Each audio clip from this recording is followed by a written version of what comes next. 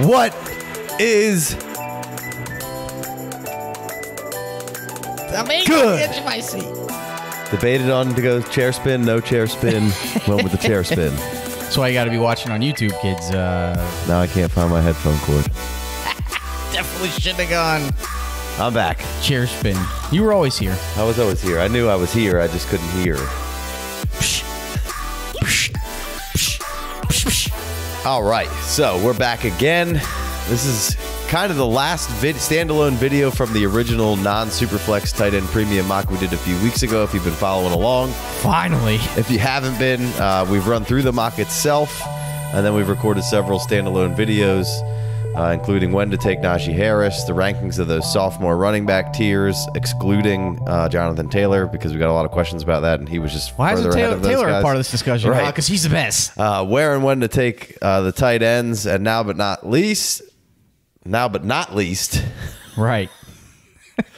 We're going to talk about the last big tier of RBs before the dry zone. That was your cue. That was a cue for me to hit the button. Right. last year. Jason's got all sorts of new things that he's And we're back. just so excited about. So I could do the whole edit from here. I don't have to spend any time after this show if I nail it, unless I don't nail it. you better nail it. Better nail it. So if you're not really familiar with what the dry zone in, the running backs go sparse, out there after this particular juncture that we're about to talk about, and it gets hard for, some strong running back help after that. So today, we're basically going to pick up in the third round of this mock and talk about which one of these last remaining big tier of RBs we would take and where and over whom. These RBs are going to be Aaron Jones, Travis Etienne, Joe Mixon, Austin Eckler, David Montgomery, Josh Jacobs, Javonte Williams, and Miles Sanders. So it's kind of they're all pretty close in a round I here. follow too closely. So we're gonna plow through that and kind of say who we would and where, and then do a little ranking of them at the end. So we're not trying to get too caught up in that as we go through it, and then a little more depth at the end there. So Jay Wayne, how you doing today? I'm doing swell, Casey. I'm doing swell. That's good. Nobody ever asked me how I'm doing, so I'm doing just fine. I'm Casey Myers. I'm your host. How you doing? You can find me on Twitter at IamCMyers. I always get asked, but how he's doing? I ask Jason. Nobody ever comes back and says, "Hey, Casey, how's it going today? How you doing? Everything all right?" No, yeah, everything's fine. How's the house Reno going? It's not great. Yeah, It's I've been through it. I didn't do it myself. I've been digging footers underneath my house, and we got a crazy rainstorm, and I've dug 26 holes underneath my house, and the rainstorm basically caved all of the. Basically, it wasn't a rainstorm; it was a tropical storm. It was a hurricane came through over us. Came over us. Caved in 26 holes because 2 of them are outside. There's 28 total, and so I had to go under there again today in much muddier conditions and redig some holes. So you were feeling great to be on the mics tonight.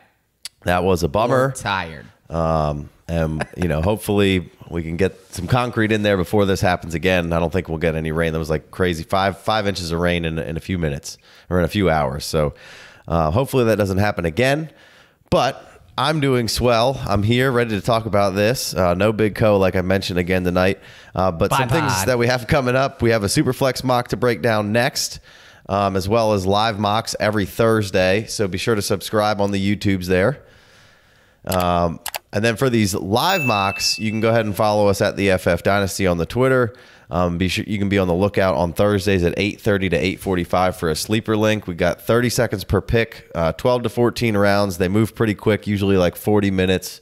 We're in and out, so we give patrons, they're sometimes, they've been rocking with us, but sometimes they get a little tired of it, and they're mocked out. We'll throw throw it out to the public. So follow along and look out Thursdays at around 8:30, 8:45, and you can grab a couple spots. We switch it up to Superflex to Dynasty. We'll be doing redraft soon, so check that out, or you can just watch us live while we do that. So without further ado, you ready to get into this thing? Let's do it. Should we take it to the draft board?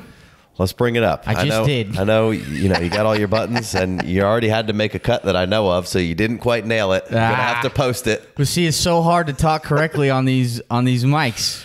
Yeah. All right. So we're in the draft here. We got the board up. We're going to pick up, like I said, in the third round. If we just backtrack a little bit, 2-9, or 2-7, the two tight ends go, Kittle and Pitts. This is tight end premium again, like I said, non-super flex. Michael Thomas goes at 2-9, Kelsey goes 2-10, Henry goes 2-11, and Ridley goes 2-12. Hockenson and Waller then go 3-1 and 3-2. And here we are at the tier that we're going to talk about, Aaron Jones and Joe Mixon, the next two off the board at 3-3 and 3-4. So, I mean, I think it's safe to say that we're pretty much moving Hockenson out of this range of guys. We're going to, I think, for the most part, put him behind all of these guys. Is that safe to assume?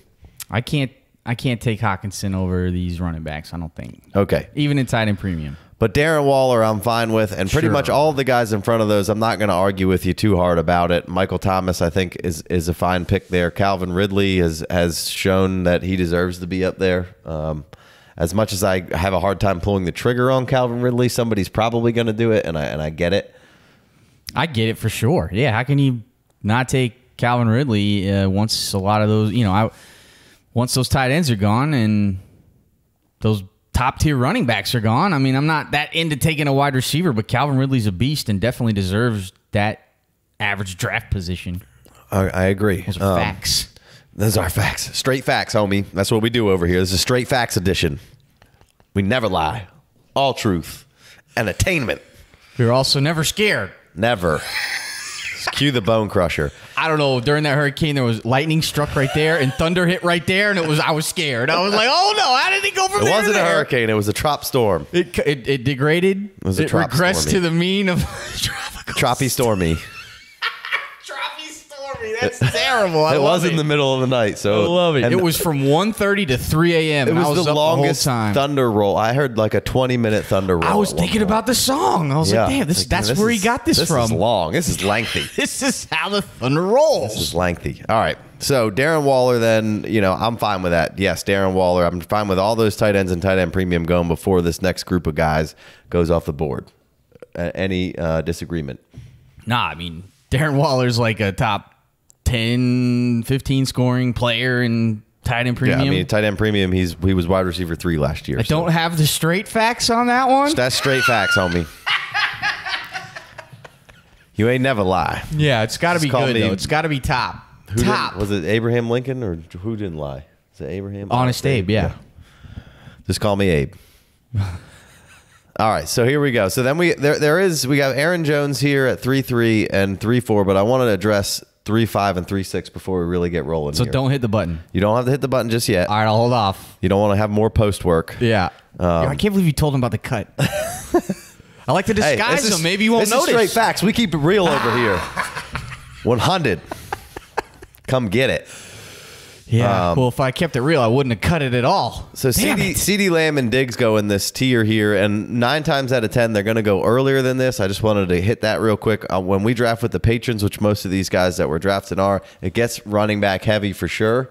So CeeDee Lamb and Diggs, kind of fell down the board a little bit. I personally, I would probably take CeeDee Lamb and Diggs over, pretty much all of these running backs that we're about to discuss here in this last tier, and I don't really feel. Obviously, it depends on how my draft board played out and everything, and that's pivotal of everything. That's why it's so hard to quote unquote rank these guys, because it's just where do people fall and how is your draft board being built and who got gifted into your hands. Sometimes you get AJ Brown gifted right into your hands, and maybe I want another running back because I missed on one, so maybe I would skip over Diggs for a guy that I felt the most strongly out of this group for. But for the most part, I'm gonna exclude Diggs and Lamb from this conversation in this tier of when and where. I would definitely take Diggs over all these guys, I think. Agreed. I could take I'll save it, but I could take one of these guys over here. I could probably too. All I could right. probably too. So Over we'll Lamb, get there. to Over be Lamb. clear. Yeah. All right. Keep it So straight. Aaron Jones, the first one off the board in this thing. Look, little photo, little name, little jargon for you. What do you got? Boom. Little button. Don't Yeah. have to add it. He's ready to go. So Aaron Jones gets drafted 3-3 here. Probably not going to do that for me personally here. It's ridiculous. The guy's been fantastic. Ridiculous. I mean, but with the whole Aaron Rodgers thing, he's probably coming back for a year. Do you want to draft one of the oldest running backs in this tier with the question mark of Aaron Rodgers for maybe just a year?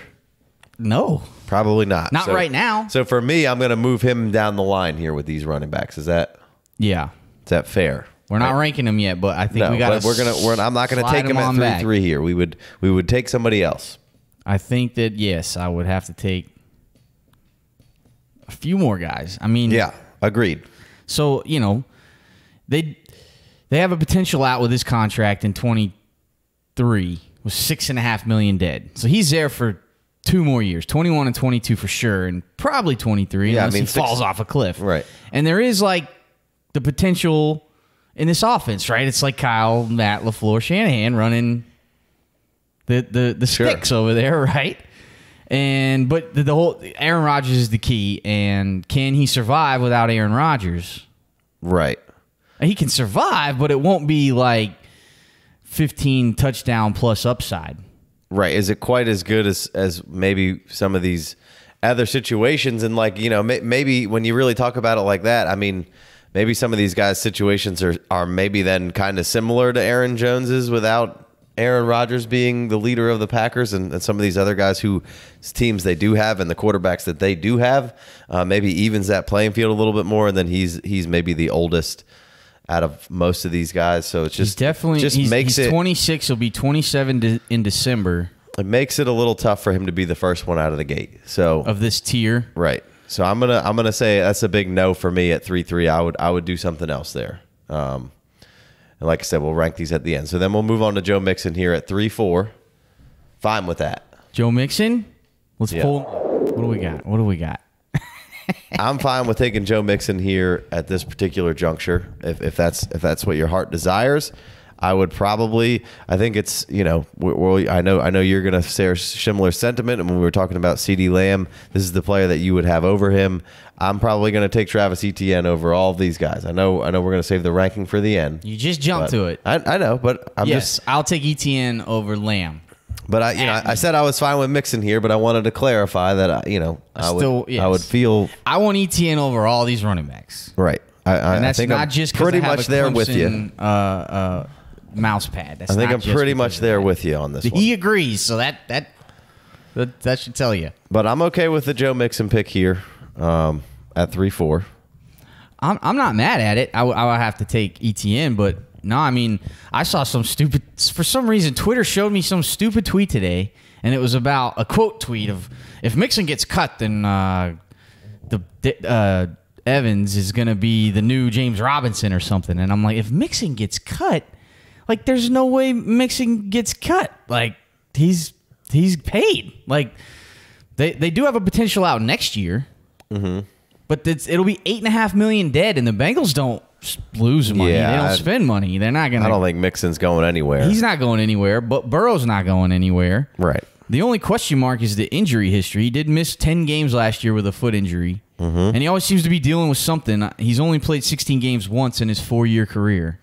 So that is a concern. That's Certainly. why he's not yet what we have wanted him to be. Right. And that's a little dejecting. But he's still right there. He's been okay when playing. And I think they even faked. They waited to take him out last year. They should have even pulled him even sooner. So you were scratching your head wondering about whether I should play Joe Mixon or not for a couple weeks. Kind of kept it vague. Too late. Right. Yep. Vagua. That's what they do. But they made some upgrades to the offensive line. They got Jonah Williams holding down at left tackle. Finally had a decent year in 2020. They upgraded the right tackle spot, bringing in Riley Reif on a 1-year deal. They took Clemson left tackle Jackson Carmen with the 46th overall pick. They did pass on Sewell to take Chase, but that's still a bonus in some regard for Joe Mixon. They got their center returning and a couple more stabs in the later rounds of the draft. So they're trying on the offensive line. They didn't take Sewell, but they took Chase. But they've been making improvements. That offense should be good, and he's going to get all the work. I can't be mad at taking Joe Mixon. I'm down to put Joe Mixon on the squad, and he might even be a little cheap. Yeah, well, it's that there's just a lot of question marks that you just named off there, and that people have been wanting to be on him and went all in on him, and it hasn't quite panned out. So now he's back here with these guys, whereas he was maybe a back end of the first round guy last year. that you were kind of saying he should get all the work, and he's young and good. So here we are again because of some of those things that you mentioned. But let's save a little bit of meat on the bone for the ranking at the end here. All right. So we're basically okay with ETN. We're okay with Mixon here. No problems with those guys in the order that they were taken. We're gonna skip right over the Diggs and the CeeDee Lamb here, and we're gonna move right on to Austin Eckler. Well, Travis Etienne goes at 3-7, and we know we're okay with that because we were okay with taking him. I got to throw the graphic up though. We were okay there he is with in a Jags uniform, huh? We were okay with taking him at the beginning of this third round here. 22, youngest of all these dudes, or at least the beginning of this tier discussion here. So we'll save some Travis ET talk. I mean, really, there's not much to save. Like I just want Travis Etienne. Yeah, those are straight facts. Right. Just He's give me the guy. most talented guy on this list. Let me get that. But we'll wait a minute. Probably the most humble. So then we got Austin Eckler here at 3-8. So there you go. Another photo of a player for your pleasure. These three guys just kind of all fell into kind of how I feel about the tier without giving away too much, obviously. Or by the time we're done with this, we're basically going to be pretty well sought after on the ranking. But I wanted to go through it one by one at the end here. But I feel fine with Austin Eckler there. I think he should be the next player that you take off the board. Let's bring it back up. Where are we at here? With the remaining players. I like that. You would take. Well, we'll save it for the rankings, but I'm surprised you don't have another guy up over these guys. But we'll save it. Yeah. So there goes Patrick Mahomes. We're not going to even discuss that. We talked about that on the main show that we did off of this. So some topics over there. Then here comes David Montgomery, and then right behind him are two more wide receivers. So this is where this conversation might get a little interesting. There's Jamar Chase here and Nuk Hopkins. So Jamar Chase, if you want, I can't argue. If you wanted to say you wanted to take Jamar Chase before all of these guys, wouldn't argue with you. Would you? No, because I don't think that I would trade. I mean, other than Travis Etienne, who we've already talked about on this show at nauseum, saying that we would take Travis Etienne 1-2 in a rookie draft that's non-super flex, right? Even if it's tight end premium, we're both on board taking Etienne. I know Big Co was probably going to be in taking Camp Pitts. Jamar Chase here as in front of Etienne, regardless of where Pitts goes. We were in a draft with Big Co trying to trade up to take Etienne before Pitts had gone off the board, but I do think Big Co would be fine taking Chase, and I can't really argue with you. Right. But my preference is to take Travis Etienne. But once Travis Etienne is gone and Diggs is gone, I'm not going to be mad if you want to take Chase over Lamb. I'm not going to be mad if you want to take Chase over any of these running backs over that all we these just running took. backs. It's right. just again the big factor here is like we're about to run out of running backs. Right. So it's basically comes down to positional scarcity. And how has your draft gone before this? What kind of running back situation are you in? Are you okay? You want to play the 0 RB? You want to do this? How you want to play it? You want to kind of get one workhorse and then figure it out, take some stabs later. We kind of discussed that in multiple different drafts that we've done throughout here, so I don't want to spend too much time on this episode necessarily talking about that. But it is, it does become really tough. Like Jamar Chase, probably talent-wise and value and player-wise in the eyes of people is going to be good and strong, and he's not a middle-aged running back that's 26 or 27, which people get scared of. A lot of people go to college for 7 years. And he's probably going to be great. There certainly is still a bust potential, whereas, most of these other guys we're talking about, we've at least seen him play and succeed in the NFL. We think that Jamar Chase is he's going to be just fine. He's going to be just fine. I feel great about Jamar Chase. But there always has to be a little bit of doubt there. But, I mean, if you wanted to say, hey, I got to take him in front of all these running backs and then I'll figure it out, I'm not really going to argue with you too much. I've won this game playing a multitude of different ways. And what you just really need to mostly be trying to do is zigging while others are zagging, or zagging while others are zigging. Like if everybody's going, if it was a 0 RB year, then robust RB it up, man. You got to zoom when others are booming. Yeah, that's what you got to do. If all the running backs are flying off the board, maybe you have to get yourself one of them. But then you can load up on. I'm not going to be like, oh, you're such an idiot for only taking these wide receivers. Like you got to kind of take what the board gives you, and there are certain times where you may get pushed into having to do something a little sooner than you might want to. But sometimes you might just say, fuck it, I'm gonna do me and just go ahead and take the best value here, even though maybe I'm gonna miss out on this section of running backs. You know, it's just so many of these dudes could just lose value in a year. A fair amount of them could easily, I could see not being any highly rated than they are right now. Jamar Chase, there's very little chance he isn't a higher value next year. Like, all he has to do is like a little bit of something. Agreed. He has to do a little bit of something, and he would maybe be, you know, at the same place, probably not any higher.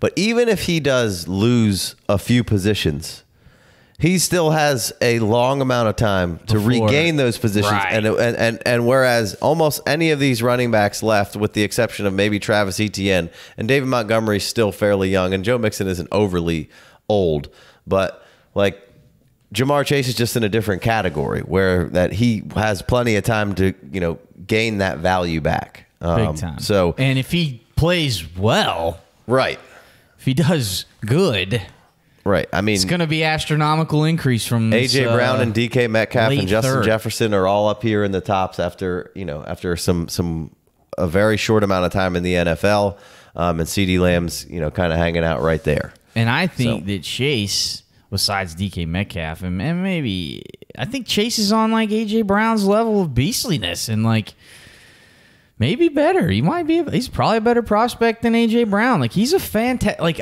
there's not too many people that I feel like real good about. Right. I probably got to take the running back, but I could take Chase. I wouldn't trade Chase for like David Montgomery. You know, I wouldn't trade Chase for. Probably not for Austin Eckler. I would not trade him for Aaron Jones. Right. So, I mean, that by process of elimination, or Mixon, yeah. You're putting him up front, but Yeah. then it comes down to, you know, the positional scarcity thing can help elevate, you know, running back stock, which, you know, that's really the long and the short of it always is when you're in season, everybody's looking for a running back. Mm-hmm. So that's, you know, the value just is always very solid. Got to hope to like get one in a rookie draft who's really good, you know, if he can make it through a year. All right, so David Montgomery goes 310. We're basically saying Jamar Chase, you could take him above all these guys, and nobody's going to be upset. I don't feel like that's the wrong answer at all. Jamar Chase could easily go in front of these guys, and you know, probably should. Mm-hmm. So then Nuke, who's the aging player, kind of in here in this, mushed in between these running backs, whereas maybe Nuke at his 28-year-old season here, or heading into 29. I think he's going to be 29 at some point soon, if he isn't already. You know, where, you know, maybe probably doesn't have much more time than Aaron Jones in his prime left. Like, probably almost on the same level of time where people still have some value on their name, even though, you know, I'm not saying that Nuke will just be dead after 2 or 3 years. He could be, you know, he could play for as long as he feels like playing and his body allows him to play, and how much he wants to take care of himself. He could be like a Larry Fitzgerald, who was very startable into his for sure, to his mid-30s. He certainly could be, because he doesn't win necessarily on crazy athleticism. And there's no question about his quarterback situation either. Right. So but with that being said, probably in most cases, how I kind of came to be with this decision is that when I get on the board at this position in the draft, I typically don't even click over to the wide receiver area tab, because, you know, if Jamar Chase is there, but I've monitored that, so I know that he's there or not there. But if I know Nuke's there, like, I probably don't even click over to the wide receiver tab. I'm gonna just grab one of these other running backs, and that's could be stupid, and you could say you're an idiot, and he scored a ton of points, and he usually scores a lot of points. I think I would take him like right after Chase. So like, I feel better about Nuke than a lot of these guys for the next 3 years, I think. I'm fine. If you want to say, hey, I'll take Nuke over Miles Sanders, I think Nuke, where he went in this draft, is properly rated here. If you wanted to say you're going to take Nuke over Miles, I could take him over Montgomery and Eckler too.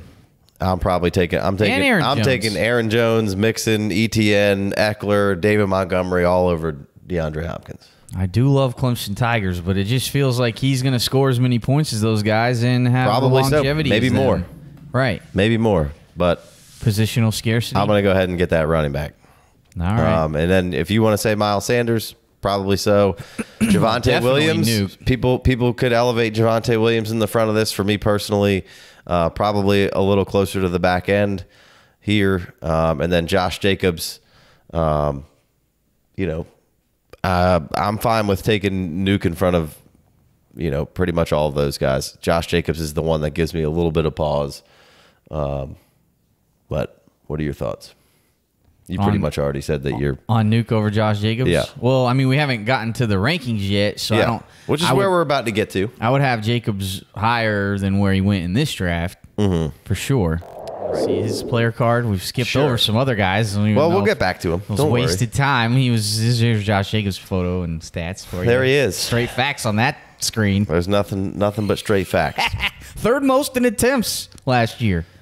Let's jump right into the rankings then. So we'll just 310 was Montgomery, 311 was Chase. We talked about that. We just talked about Nuke. Then Miles Sanders 4-1, Jamal Williams or Javonte Williams at 4-2, and then Josh Jacobs goes at 4-3. And now, we're basically done with this last kind of big tier. And then you have Kareem Hunt and Chris Carson, who basically habitually always go last. They should. Oh, God bless you. So, and I think that's fair. And so that we're not going to necessarily include them in this group conversation because they're pretty much always last, where I feel like the other guys are a little more jumbled up. Yeah, I would. So you have two more shots at a running back here after this tier, right? It's the second to last, but they're pretty much almost always go in the next round, right? So, and we've kind of talked in the main draft about which receivers drop off we would take over Kareem Hunt or Chris Carson. So we've kind of covered those bases already. So go back and watch the original mock. So let's get into the rankings here. We've basically said that we'll take ET first. Both of us are on board with that. Last big tier. Straight facts. Running backs here. Just keeping it real. ETN all day. Avoid the hate. My man's special. I truly do think he's special. If you want to be mad about the landing spot in Jacksonville and that I'm not hating on James Robinson, that there is a good player there. Yeah. I'm not going to be mad about that. And that's just more for me. I basically but he's going to play wide receiver. He's not. I'm not saying he's Alvin Kamara.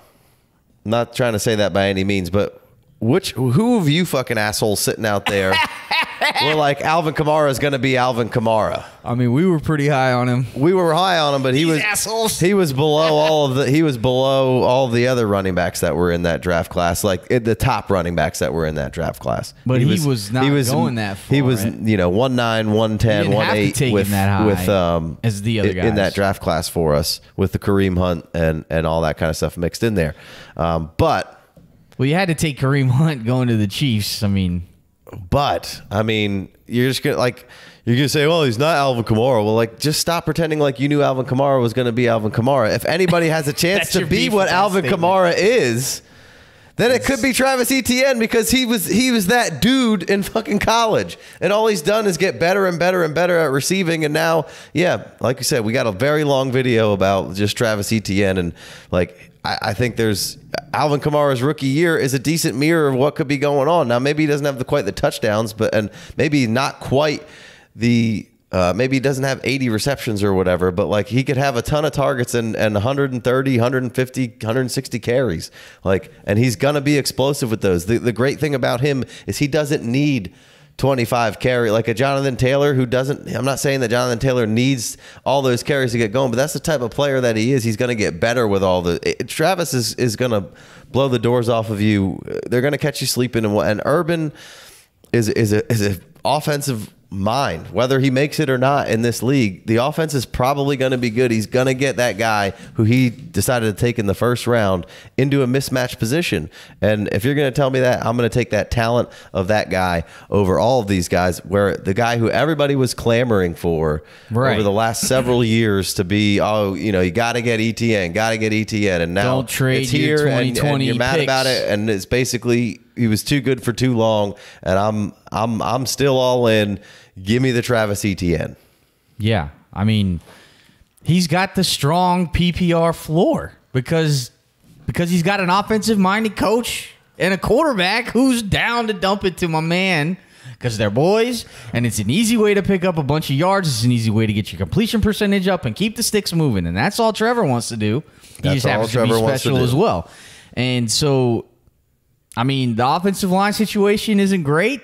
It's not the best, but I mean, they are returning all 5 James dudes. Robinson was just fine behind that offensive line last year. You're right. That's a great fucking response. Now James Robinson is there and had a lot of attempts. Going to be had a lot of attempts. Negated completely from this offense. No, I believe he's going to get carries, and he's good. He's a good player, but he's not there on a 4-year contract. That's a great point to make there, which we've made over and over again. I'm just going to hammer it home. Restricted free agent next year, I believe. And then on top of that, like, if Travis Etienne didn't have any competition, you couldn't get him here. Actually. You couldn't get him here in the 3-7. It's built in already. The shared workload is built into the draft position. If he would have went somewhere that was calling him the workhorse, he'd be right near, he'd be up in that Najee, near that sophomore area, the high 2s. Right. And you wouldn't be getting it. So I'm going to take it. I'm going to run with it and let me get it. And I think this guy's just going to be an absolute stud. And at the end of the day, it's the attributes are out of this world, but the man behind that helmet is a fantastic human being and is a hardworking, humble, wants to get better, wants to be great kind of guy. And doesn't want to talk about himself or any of his accolades. He doesn't care. Like, he just wants to win. I want to put my eggs in those kind of baskets. Right. So, and now the next guy that's on my list here, JOE MIXON, questionable character. Yeah. So you're going Mixon next? I got Mixon next. All right. I'm going to go JOE MIXON next here. I have JOE MIXON on my list as well, but I can't decide between him and the next guy. So let's maybe talk it out a little bit. Do you have any? You feel great about MIXON here at I've always felt pretty good about MIXON, and if we're talking about talent, it's right up there with just about any back in the league. Fair. We've seen it when it's out there. He's been in a shitty situation. Sick, nasty. That same tweet I was referencing was trying to talk shit about how his yards per carry or some shit. I'm like, man, this man is a freak, and he's a wide receiving freak. He's a freak, man. Yeah, he's played behind shitty O-lines. He's just played behind shitty situations and shitty. But not the best quarterback, and he's serviceable, but. Man, this is just... He gets hurt. That's the problem. That's why he's here. Right. That's why he's here. It's, a lot of fool me once, fool me twice things on JOE MIXON out there this year. That's fair. Which is fair. I have some JOE MIXON. I'm probably not going to double down anymore. I have some. I'm fine with it at this point. But last year, I was a guy arguing like, hey, in the first things, round. Every year the board changes, so you have to be up on whys and hows and wheres, and maybe I won't be as robust because the board is just not. It's not playing out. People are using the positional scarcity wrong, and I'm not comfortable with taking players like they were. And last year was a year where by the time you got to the back of the first, I didn't love any of the running backs that I could get, and JOE MIXON was, kind of the favorite guy that I could get. And, it didn't really work out all that great. Now, started out with a 6.1, went to 12.6, had an 8.5, and then he blew up with a 42, and then a 15 and a 14, and then he was out. So started to kind of come on there and had a couple of not so great games. New head coach, new scheme, new quarterback. So it's just... I think their first round pick tore their shit. Yeah, I think it was a second year head coach, but rookie quarterback and just a shittier situation. But you could see that Joe Burrow was in there and he kept them in every single game. And I feel like that's the kind of stuff that will shift the culture. They're a super young team, like you said. The Jonah Williams was injured. They went back to the well. They added more. I would have liked to see them taking Penei Sewell, but they took your boy out of Clemson, Carmine. And they came back, and in the first round they added another ridiculous weapon to that offense. So now it's and Tyler Boyd and Chase Chase Edmonds. Jamar Chase. Jamar Chase. That might be one of the best wide receiver It's a strong wide receiving core, super young, super talented. Now, Boyd's not super young, but Burrow's super young. Already shown that he has chemistry with T. Higgins. T. Higgins is going to work and get better. He's already on it. You know, Chase was outstanding with Burrow. Burrow, you know, stood on the table, pounded the table, as, you know, everybody used to talk about. Pounding. Kyle Shanahan pounded the table for him. Like, all right, Joe Burrow pounded the table for Chase Edmonds. Where are you guys at with that one? You guys going to make fun of that or nah? I had a guy pound the table at work one time. He was typing on his keyboard. He goes, God damn it. He slams the shit down. And I look at him, and he looks at me, and I was just like, yeah, I don't want to get on that guy's bad side. Didn't see it, buddy. You say GD at work if you want, man. I'm down. Can I say it too? So anyway, not a whole lot of competition with Mixon. He's still fairly young. The talent's very strong with him personally. Don't love the character necessarily. You know, we all know he's an idiot. But again, there's this weapon upgrade. They got on that line some more. They get Jonah Williams back. The line should be improved. Everything should be good moving forward. 16.6 points per game. Obviously, the 42 puts that into another hemisphere of it wouldn't have been, you know, quite that good if you don't have a 42 on the resume, but a 12, an 8.5, a 14.2, a 15, and a 14. I'll take that. And then obviously you had the 6.1 to start the season, but no Gio there. Gio's out to be taking some passing downs, and it seems like, you know, if Mixon can get in there and be healthy, which we haven't quite seen, which is the discounts now built in, he's going to be just fine in your lineup, and I think I would put him as the 2 here. You feel great about it. What do you think? I can feel it down in my plums. So the plums may have made that decision. I don't know. I don't know if I feel it down the plums, but Okay. I'm down. What about this next guy? I think I know who your next guy is. I think it's Austin Eckler for me. Yeah, gotta I think be. Eckler's the next guy. Let's pull it up. What do we got here? What do we got?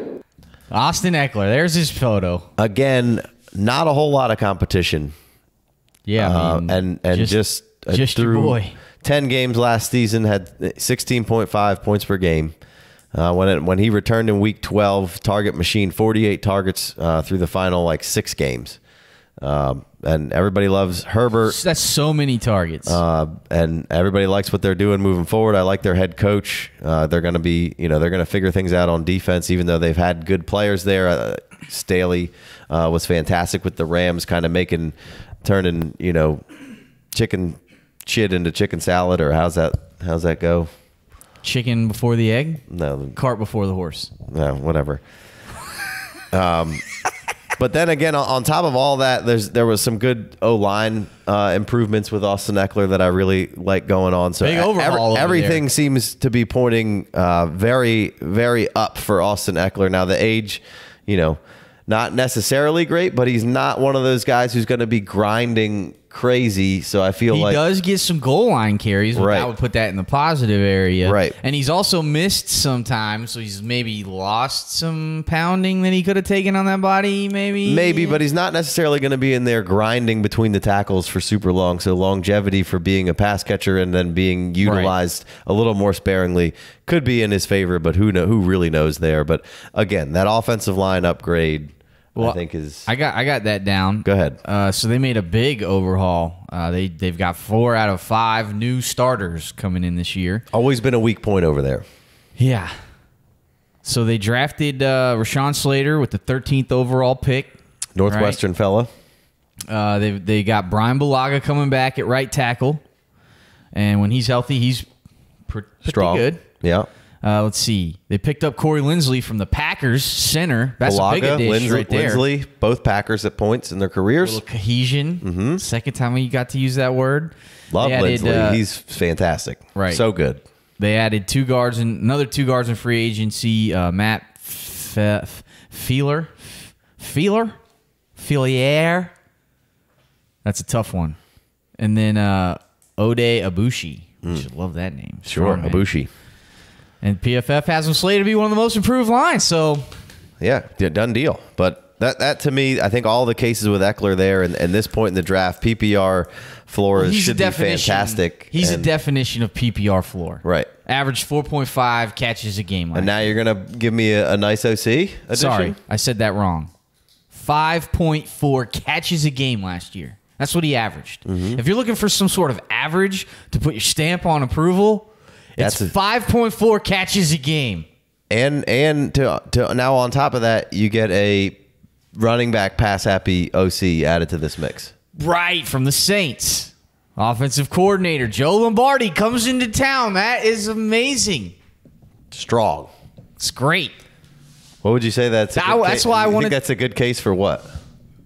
For what? PPR floor. Oh, right, exactly. And like, I mean, that's why I want to maybe take him over Mixon. That's what I couldn't get anything there. Couldn't get an answer to the layup, and then I couldn't get a meatloaf. So I'll just do it all myself. So you want to take him over Mixon? No, I mean I think I'm mixed. I feel okay where I'm at right now. I thought you were making the soundbite because I said I would take him over Mixon. No, I was. Those were the words that I took out of your mouth. This isn't my soundboard, so I had to find. You haven't used it. I had to find the very meatloaf. Much. Feel there. free to touch any of these keys. Don't fuck with any of these though. Okay, you fuck with one of those. So you're thinking Eckler over Mixon? That's what that was the struggle that I had in saying that I want to take Mixon next after Travis Etienne. Again, should have led this conversation off like I led the sophomore running. Far be it for me to be like, come out here and be like, this is definitively the order that these guys need to go in. Pounding the table. Like, I mean, Jesus Christ. No, it's goddamn. This is a pretty tough thing to do out here, but we're trying to make it happen because we know you guys like it. So like when I saw that tweet about Mixon if Mixon gets cut, and I was like, I didn't think about because of the contract. I was like, oh, what did he do? Yeah. Right? I don't feel that way at all about Austin Eckler. Right. I feel more like in the Travis Etienne camp with Austin Eckler. And I don't know that Mixon's going to be tied to this offense for more than 2 years. Bald brethren? Is that? Is Eckler's bald? I don't know. He seems like he would be a self bicker. Like he doesn't really need to. He just got a good shaped head. Right. Likes to go with it. Doesn't want the hair maintenance. Right. That's strong. That's a decision white dudes don't make. No. Bald white dudes still won't even make that decision. No way. They're just like, I'm going to pretend like I have hair. They're hanging on. Idiots. Ain't no way. But yeah, I mean, he just. Where the fuck were we? I don't even know. What? We're on Eckler over Mixon, so let's just keep it moving. I like bald people. Is that what you're trying to give me? That's what I was going with. Larry David taught me that all of us bald people have something in common, and we need to stick together. Hey, if Larry's not usually wrong on a societal... That's true. I don't have any Larry... I need some Larry David... All right, so let's keep this thing moving. I got ET, Mixon, Eckler. You're on board. You could easily pencil Eckler above Mixon. You wishy-washy back and forth. I'm not saying that I feel like I'm going to get 2 good years out of both of them. Yeah, I feel Mixon's pretty young still. I mean, Mixon's a year younger. Let's see. Mixon, I have it down here. Mixon is 25 next month. Right. And Austin Eckler just turned 26. So they're basically a year apart. Right. So it feels ridiculous to not even say Aaron Jones' name next, which I just actually this last weekend watched the Packers Colts game from this year just because it was on when I woke up, and Aaron Jones was just so strong, and it's just without the Aaron Rodgers thing, it almost gives you a reason to push somebody down. And when you're ranking people, you kind of need some reasons to push somebody down. So it just feels like almost like too easy to just keep pushing Aaron Jones down. But I'm going to keep pushing him down. I'm taking my guy Monty. I'm surprised it took this long. I'm taking my guy Monty. I know you love Monty. I'm surprised it took. I absolutely love David Montgomery. I think he's great. I know it does. Everyone's going to be mad at this because he's one of the favorite fantasy community guys to hate. Because he just isn't that good. He's not good. He's not good. You have hate in your heart, let it out. It's like, I don't know what you're watching, but this guy through the last 2 years basically averaged like 1.9 and 2.0 yards per touch, like before contact. Like, so he's not getting like before that's somebody's like touching. No, that ranks 38th at 1.9. There's not even that many teams in the NFL. It's just like he wasn't getting any help. So, and then at the end of this last season, something changed over those last. Well, 6 they had games. a terrible. It must have just been the schedule. Defenses. Like, they'd had the same shit going on the entire time, but through these 6 you know, they've played other teams with bad defenses through that entire time to get those two terrible averages. But Bill Lazor starts calling plays. They shuffle the line around. They call some practice squads up, and they start just running better plays. David Montgomery continues to get better because that's the kind of guy he is, and he ends the season just slaying shit, looking like a G, and everybody's just mad about. But nobody wants to mention, you know, that JT played some of those same teams in the back half of his season, and nobody wants, you know, so did several other guys, but nobody gives a shit. It's just they got to have a reason why David Montgomery was good, because he sucks. And it's like, you know what? I bet the first rookie draft on David Montgomery, I doubled down again last season, and my guy just keeps paying off. So I'm going to fucking triple down. Montgomery, holler at me. He was a league winner last year. Like, for sure. You mentioned those 6 games, but like he was good through the first 10 and then just murdered his last 6 games. I think he was the RB1. Those could be straight facts.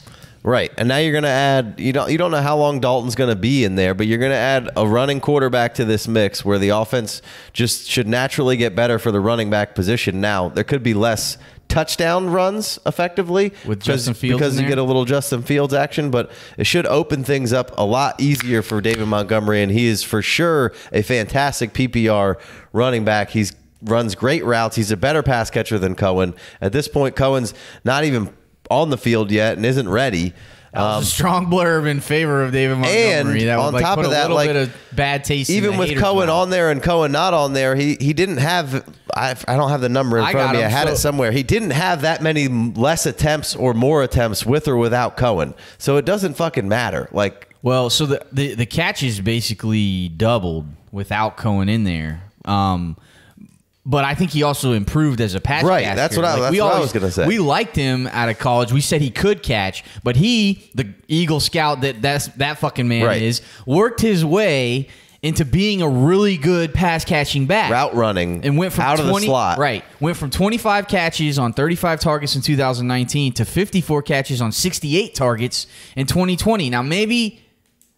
I don't think that number's going way down with Cohen. No, it's not going way down. They need somebody else to catch the ball. Right, because they don't want to give Anthony Miller any respect. And Allen Robinson just crushes every fucking game, and every single fucking Kmet year. And Mooney's just fine. And they're searching for a tight end. Right, and I think Kmet's the guy, and I'm fine with drafting all the Kmet. He's still really young, so who knows if he's going to put it all together right now. I mean, Cohen, they need some Cohen action, and there's nothing to say they both can't be on the field at the same time. And Montgomery is so good.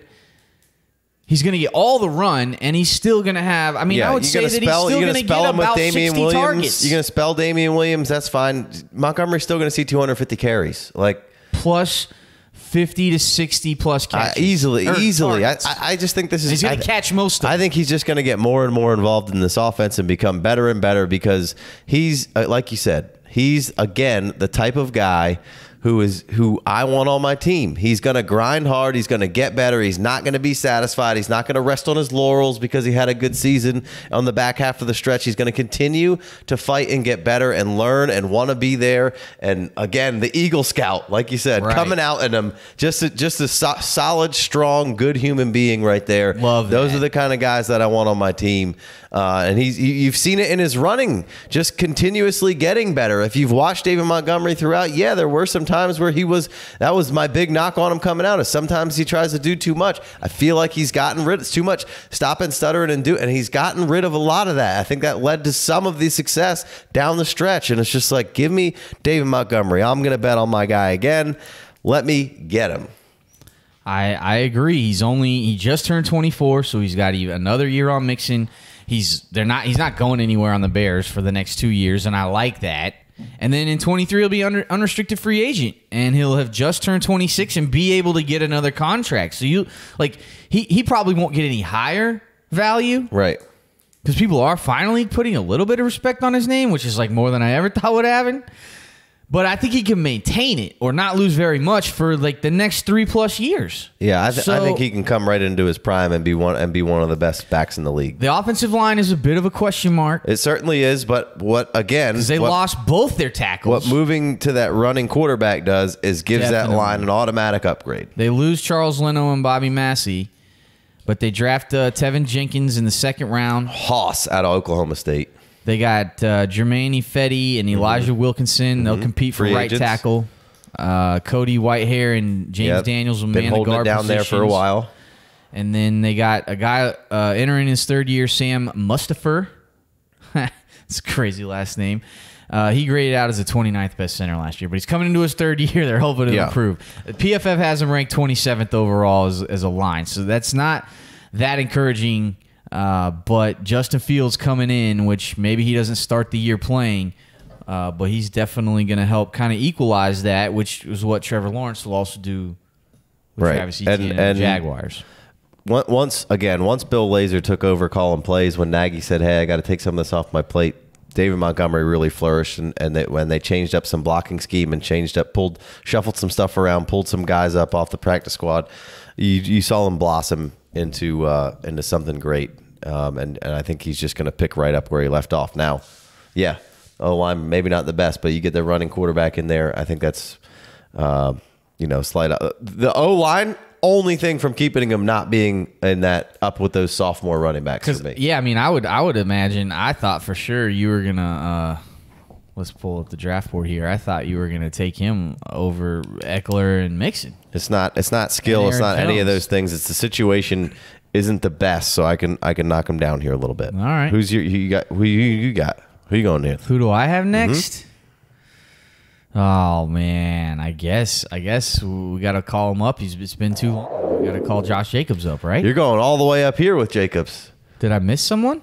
I mean, you taking Monty 4th? Oh, I thought we were moving on. Oh, so you're with me with Monty 4? Let me get it. Gee, let me think. Sure. All right. Yeah, I got Monty after Eckler, I guess, because I just can't take Aaron Jones yet. I think I would stop the slide on Aaron Jones and slot him here. Yeah, I had scrolled down past Aaron Jones. Might have been premature on that Josh Jacobs thing, but I'm not going to. Maybe you can fix that in post because we keep it real. Oh, 100. No, I could easily take that out, but I'm going to save myself some time. Leave it in there. Admit the fault. I'm still learning this thing. It's really hard to be in the conversation and crush on these mics and do all this shit. We're going to figure it out. Let's bring Aaron Jones up. I did bring this up. We'll bring it back here. Aaron Jones and his picture and some stats. Aaron Jones is if Aaron Rodgers is there, I mean, probably in the front of this group, but just like I said, gives you right. If the Packers weren't idiots, right? If the Packers weren't dumb as shit, and they had Aaron Rodgers happy for 2 more years, it gives you such Aaron an easy Jones out. with Aaron Rodgers for 2 years is worth more than all these dudes, right? Because he's gonna score 15 plus touchdowns and crush points in the PPRs, and also get a bunch of run. Like, it's the trifecta, right? Gives you an easy out. With bumping him down here in a ranking scenario. At this point, I don't think anybody's going to be like, "You're such an idiot," but it's like he's fantastic, and it feels terrible to bump him down here. And I'll admit, like, you've been the Aaron Jones guy on this podcast. You said, just say you love Aaron Jones, right? I was like, I like him a lot. Just say you love him. And I've always been, not lukewarm. I think is the best to say on Aaron Jones, and from really getting in there and watching now over the last year and a half, I can't hate on him anymore. But it just, again, all of those factors make it easy for me to pull him down a little bit here. But and Rodgers' list kind of makes Aaron Jones' superpower kind of go away from me. So because he has some power, but he has a superpower with Aaron Rodgers. And 18.5 points per game, RB5 through 17 weeks, played 14 games. That's fucking tough to argue with. Right. And now Jamal's out of there taking 119 carries and 35 targets. A.J. Dillon's lurking, and I'm sure he's going to probably, would you say, get more carries than that? I think it's definitely in the possibility to easily see more carries than that. But no chance he sees better player than Jamal targets. Williams for sure. So but he's not going to see all those targets. I think he could. I think he had 2 targets last year. Yeah, well, I mean, that's because the other guy was there. Didn't play very much. Right. I think he could easily exceed the Jamal Williams stat line.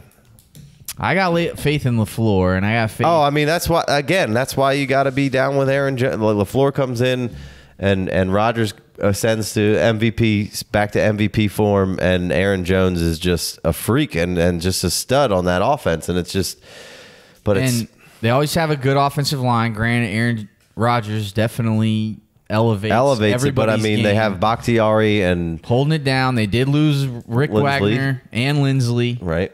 They brought in Billy Price. He'll slide into right tackle, and then they drafted Josh Myers in the second round out of OSU to play center. Right. Highly touted center there. Billy Price, also an OSU product. The Bengals drafted a few years ago. Didn't work out for them. The Packers line is the highest ranked offensive line per PFF of all these teams we're talking about. Right. Again, 15. I think Rodgers factors into that a little bit. Definitely. But Bakhtiari is fantastic, and the Packers do a good job of always maintaining a pretty decent O-line. Am I maintaining? So I'm going to probably bump. The slide's going to stop for Aaron Jones here, and then I would put up the Josh Jacobs card. All right, we'll bring it back. Whereas this value does seem very good on Josh Jacobs now. Well, now when we're talking about that he's this far down in the tier, because like you said, number 3 in attempts. Everybody thinks that he lost so much work and Gruden hates him. Like 3rd in the league in attempts, 273 attempts. Now does Kenyon take that way? So I think Kenyon's pretty good. Kenyon's definitely better than the 2 jokers they had behind him this last year. But all 500 of the pass catching backs they brought in to try and compete with Josh Jacobs because they refused to throw him the ball. If they threw Josh Jacobs the ball, he would be a lot higher up in this list. Oh, that's the biggest you get 3rd down pass attempts basically to Josh Jacobs, and it's terrible, and it's Josh Jacobs is such a part of his game that we loved, and when they do throw it to him and get him in space, you see how great he is. He's such a good player. The value seems so good on Josh Jacobs, but I got a hard time taking him in front of those guys. If you put Devontae Booker and Jalen Richard out there, 93 attempts, 22 attempts, my math works out to 115 attempps. Sure. And then 21 targets and 23 targets, so 44. Nailed it. Right. So, I mean, I think Kenyon pretty much, I think they stop with a multiple rotation. Kenyon pretty much takes all of that. So I think Kenyon can be there and effective. Think the attempts are he probably does eat into some Jacobs a little bit. He doesn't. He's not but he was also 3rd in the fucking league. So I mean, yeah, he could eat into it a little bit. Josh Jacobs also been a little nicked up here and there. Sure. But the pass attempts are definitely for me what keeps him down from being super high. 45 targets for Jacobs last year, 33 receptions, but 12 touchdowns. I mean, that's pretty strong. 4th in TDs, RB8 last year, and just being disrespected again because the disillusion that everybody hates him. I think the Josh Jacobs value is very good here. That's kind of why I was saying with the nuke stuff that Jacobs I feel like is disrespected and can still be very good. Talent is phenomenal. Where I almost don't really have a problem with looking Josh Jacobs' way. And at this point, another big problem is maybe a downgrade in the offensive line situation with the Raiders. For sure. I'm not really sure what they're doing. No one does. Which is kind of always, again, no one the likes problem with Josh doing. Jacobs is nobody knows I don't trust the fucking Raiders. Right. And usually I like someone's contract if they're going to be there for a minute. But in this instance, it might be a little bit of a bummer because he still has 2 years left. And then they have a 5th-year option for 2023. Right. So he could be stuck with John Gruden for 3 more years. So that could be a bummer, although he was 3rd in the league in carries. So right. He's pretty decent. You know what I mean? He's like decent to quite decent for your fantasy lineup. This is why I love the player, right? And I think he could catch more balls. I think that's a good problem. Point. I think it is the problem, and I think that's a good point because you look at RB8, and it is what it is. He was the RB8, but when you have him in your lineup, there's so many sparse spots where you're like, God damn it, Jacobs was killing me, and if he didn't score those 12 touchdowns, there would be a big decent gap in the RB number next to his name because he doesn't get a ton of targets, and it's just what the fuck are the Raiders doing? They did give him, they got 12 touchdowns. So I mean that it's just there's some 2s and some 3s and a couple of 6s, and just I don't have the game log in front of me, but I know and from owning Josh Jacobs, there are some times where you're like, damn, the overall numbers at the end of the season look good, but the week to week sometimes is stressful. For sure. And to take it back to the offensive line, right? Colton Miller's their third-year left tackle. The best they would say is that he's shown improvement in the first 2 seasons. They did what many would call a reach in the draft. Everyone called it a reach. They do what the Raiders do. At number 17 overall, they took right tackle Alex Leatherwood out of Alabama. Mm-hmm. People did not like that. No, and it's just like I don't know. Maybe Leatherwood's going to be great, but it probably wasn't necessary, and that's what everybody hammers home and gets upset about. Which they've done that in the past. They do have Richie Incognito. He didn't play last year, so they got him coming back. Hopefully, he can return to some sort of form. Although he's a bully. He's as old as that. It's that news that he's a bully. Yes, like he's super. That was a long fucking time ago. He's got upper 30s. Yeah.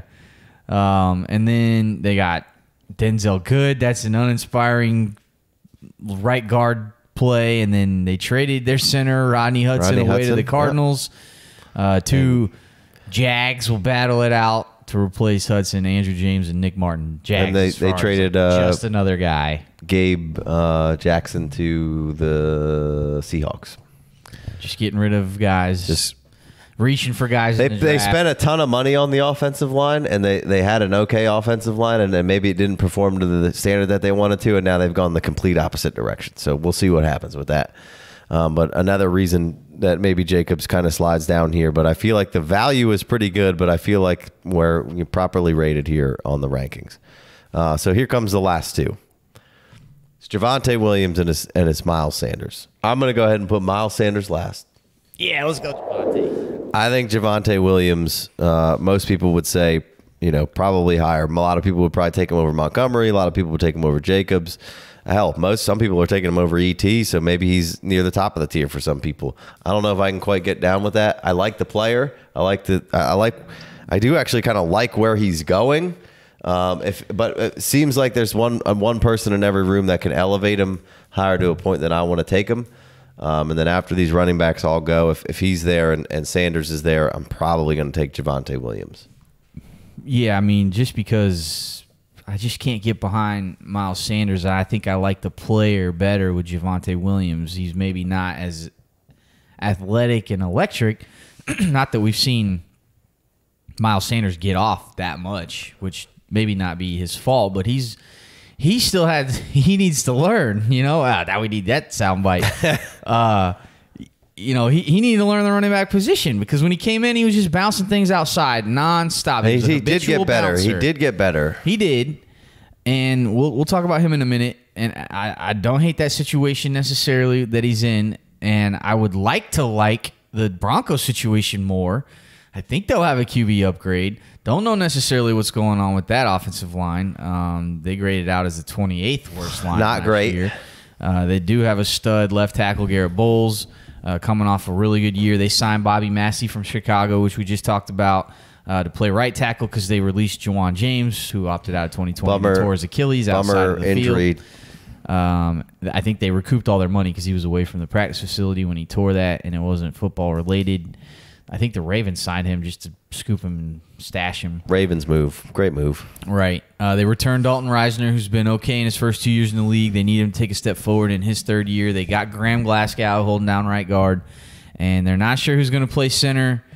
Lloyd Cushenberry III, strong name there. LSU. Will compete with third-round rookie Quinn Miners. All right. Well, but it's not great. But they got studs everywhere else. But they got Melvin Gordon, right? So it doesn't feel like it's going to be great this year. You're taking a bit of a discount this year, like you're in your lineup. Like you're not going to feel great. I don't think.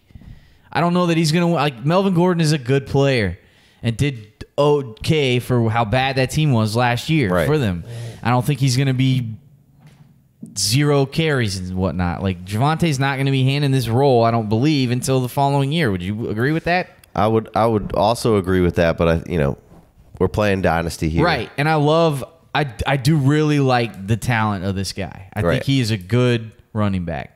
Yeah. Like a really good running back. He's never handled a huge load, which that's what his body profile's at, and that's why everyone was so quick to just take him over ET because of the weight, basically, until ET came into the pro day heavier than they thought he was going to be and still ran a 4.4. But like Javonte's weight was like, oh, he can handle all these, but he's never had, like, you combine all his carries together, he never had as many as like almost any Chuba Hubbard season where he was healthy. So like he doesn't have very many carries to his name because they had another good back over there. So there's no proof that he's carried the pudding, before. Is that do they carry pudding? I don't think so. Only Bill Cosby, huh? Yeah. All right. Like they like to knock guys in college because they had too many carries, but it's like, no, that proved to me that he can handle it. Right. Javonte hasn't proven to me that he can't handle it. Now he did play linebacker his whole life, so maybe that prepares you to play running back. But I don't know. So there's some question marks for me with the team, the offensive line, the quarterback, the other running backs in the room. Yeah, I think Melvin's gonna hold them off from really ascending into maybe eye-popping numbers this year, right? And next year. But I like everything that's around in Denver. It just seems like when these other guys are gone, when Josh Jacobs is gone, I'm all bummed. And Monty's gone, I'm bummed. Maybe there's a couple wide receivers I would take. I probably would take Godwin over Javonte. But then I'm like excited to take. I'm like, oh, there's still like a decent chance at a running back here left with Javonte. Right. Agreed. And that's over Miles Sanders. I think that's a decent way of putting it of why I'm still probably taking Javonte. Younger, more exciting, maybe more value to the public because for a future trade for Javonte, or maybe he's just great. Well, maybe he isn't an actual workhorse necessarily that everybody is pending him in to be because of the weight, but most players at this point aren't really. But I think he could be the 1A, and I think he could be very good. And I'm throwing him ahead of Sanders because in the Sanders camp, I don't necessarily trust what the hell's going on in Philadelphia right now. Now, Sanders was much better with Jalen Hurts, points per game wise. Well, hold on a second. We'll get to Miles Sanders right here. Just one last thing with both, I guess, Javonte and Miles Sanders is like which it's just coming down that I have Sanders below Javonte for me. Like that's kind of like that's why I keep going back to that. I like Javonte more than I like Miles Sanders, regardless of any situation or anything. I might like Miles Sanders' situation better for 1 year. Like you might get more points out of Miles Sanders. Before we go on to Miles Sanders, I don't even know about that. Before we go on to him, these wide receivers that are up on here on the board, right? You got like Chase and Hopkins. I already said I would take them over most of these guys. Allen Robinson, DJ Moore, Chris Godwin, Amari Cooper, Brandon Ayuk, Mike Evans, Keenan Allen. You taking Javonte over all those guys? I'm okay with pushing Sanders and Javonte maybe down a little bit. I like the Godwin. I think I would take Allen Robinson. Allen Robinson's always good. Terry McLaurin, like I'm okay with that. Yeah, I missed him. Sorry, Terry. Brandon Ayuk, I mean, go back. I could take Javonte over Ayuk. That's fine out of positional scarcity kind of deal here. I mean, Brandon Ayuk played 12 games with Jimmy G. Basically played 12 games, started 6 of them with Jimmy G, 15.4 points a game. How many of those games was Debo out? Debo played in 7 of those games. But so he was like kind of the only guy. CEEDEE plays in 16 games, and 5 of them with Dak and averaged 13.6 points per game. So we're taking CeeDee Lamb way up here. I think Brandon Ayuk's like one of the best values in the draft right now. Sure. So that's tough for me to be like, oh yeah, I'm not going to take him over Javonte Williams, but you typically don't have to, and that's kind of what by basis of just about everything comes down to is you don't have to do that. All right, well, you want to take it to the last guy here finally? Yeah, let's go to Miles Sanders. Oh gosh, gonna have to edit that out on post. No, I'm keeping it real. Picture. Keeping it real here. Let's go to Sanders. So Miles Sanders last year could be completely wrong. I hate the situation. I don't mind the player. I think he's pretty good. With Jalen Hurts in there, any running back gets an upgrade. You saw it immediately take place when he took over. I think there was like a full 3-point per game boost there. Possibly. There's a decent framework of an O-line, but a little old, and we're not 100%. Like the Eagles, just in general, you thought they had it together, and it just seems like they're maybe falling apart a little bit. And I just don't really trust what the hell's going on over there right now. And they got a whole new coaching staff, a whole new RB room coach, and all that kind of stuff. They've new got, RB room too. They've got Carrion in there that they scooped up. They drafted Kenny Gainwell. Which, part of Miles Sanders' best attributes is some of the work he can do in the passing game. Miles Sanders now doesn't need a whole lot of touches to be explosive, though, because we know that's a good attribute of his. So he can, kind of slay it in one play. And Jalen Hurts, I think, really helps that out. But man, I mean, as the slide said, there's too many question marks for me to move him up above any of these guys. Like, I don't know. Like, his touches did go up with Jalen Hurts. He averaged 18.3 touches a game. He had 13 targets, 9 receptions. Is Jalen Hurts going to be able to play well this year? Is it going to work for them? Are there going to be scoring opportunities? Are they going to give him enough work? The fact that the coaching staff has downplayed the idea of a third down back. Like, why are you going out there and talking shit, basically, about Miles Sanders? It doesn't make any sense. They're trying to be like, well, he's not a third down back. We don't necessarily need a third down back. And I was always like, why you got to take Sanders over, and everyone in that draft, because he was going to be the guy. And now there's a new coaching staff. Right. You have a Sirianni who I believe was in L.A. with Eckler and was in just with Frank Reich with Nyheim Hines. So, that kind of a player could be the Kenny Gainwell in that situation, which, definitely hurts some. Well, in Eckler's situation, it was great for him. In Hines' situation, JT still crushed it. So JT did still crush it, but probably not going to see the volume and isn't in the situation. He's not going to in the offensive line because they got this offensive line ranked as the second best group out of this tier of players we're talking about. There's some old and new, and they've had some health concerns, and we're not sure the future of what's going on with the Phillies. They were such a good offensive line for so long. Well, they're returning Lane Johnson at right tackle. He's been a mainstay. They got Andrew Dillard, who's entering his third year. He struggled his rookie season and missed all of last year. They got Brandon Brooks returning. Question mark. They got Brandon Brooks returning after missing all of 2020. Who is a stud. Right. He was graded out as basically the highest guard in 2019. So that's a big return for them. They also return Isaac Smalo. Decent stab at that. Yeah. Jason Kelsey holding down the center spot. Old.